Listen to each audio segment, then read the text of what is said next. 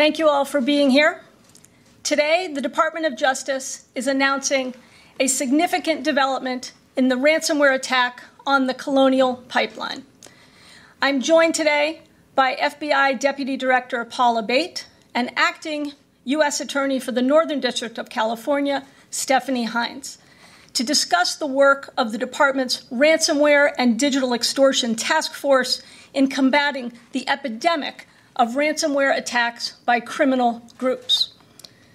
Also with us are Assistant Attorney General for National Security, John Demers, and Acting Assistant Attorney General for the Criminal Division, Nick McQuaid.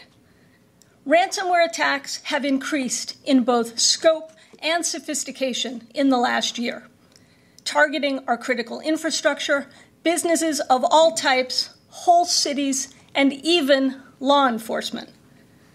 Ransomware and digital extortion pose a national security and an economic security threat to the United States.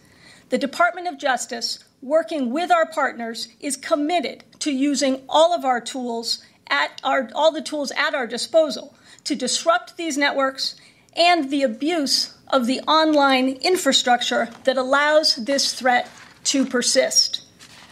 The sophisticated use of technology to hold businesses and even whole cities hostage for profit is decidedly a 21st century challenge. But the old adage, follow the money, still applies. And that's exactly what we do. After Colonial Pipeline's quick notification to law enforcement and pursuant to a seizure warrant issued by the United States District Court for the Northern District of California earlier today, the Department of Justice has found and recaptured the majority of the ransom Colonial paid to the DarkSide network in the wake of last month's ransomware attack. Ransomware attacks are always unacceptable, but when they target critical infrastructure, we will spare no effort in our response. DarkSide is a ransomware as a service network. That means developers who sell or lease ransomware to use in attacks in return for a fee or a share in the proceeds. DarkSide and its affiliates have been digitally stalking U.S. companies for the better part of last year and indiscriminately attacking victims that include key players in our nation's critical infrastructure. Today, we turned the tables on DarkSide. By going after the entire ecosystem that fuels ransomware and digital extortion attacks, including criminal proceeds in the form of digital currency, we will continue to use all of our tools and all of our resources to increase the cost and the consequences of ransomware attacks and other cyber-enabled attacks. The seizure announced today was conducted as part of the department's recently launched Ransomware and Digital Extortion Task Force, which was established to investigate, disrupt, and prosecute ransomware and digital extortion activity. This is the task force's first operation of this kind.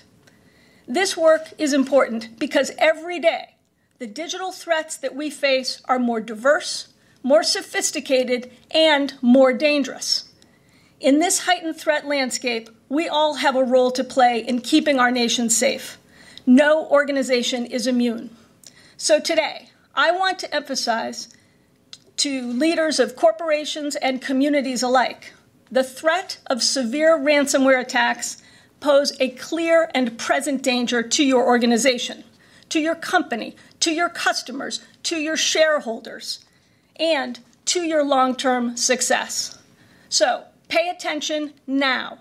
Invest resources now. Failure to do so could be the difference between being secure now or a victim later. But also know that we are all in this together. The U.S. government will continue to do more to increase our nation's resilience while increasing the costs to our digital adversaries and those that enable or harbor them. and we cannot do so without you.